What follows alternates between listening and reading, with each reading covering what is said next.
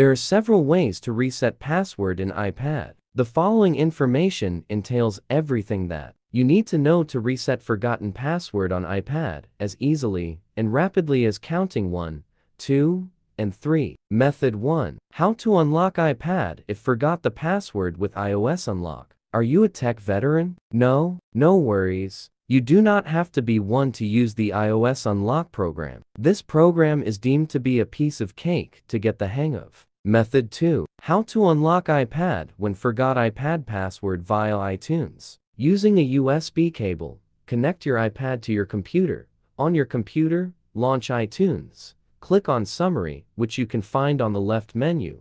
Click on Restore iPad for iTunes to restore iPad. Method 3. How to unlock iPad when forgot iPad passcode via iCloud. In regard to creating solutions to simplify the lives of users, Apple has never failed to impress. The iCloud solution is the great example to use to back this statement. It can assist you in unlocking your iPad. Method 4. How to unlock iPad if forgot the password via Siri. Click on Home, and then ask Siri to open an app that is not presented on the locked iPad.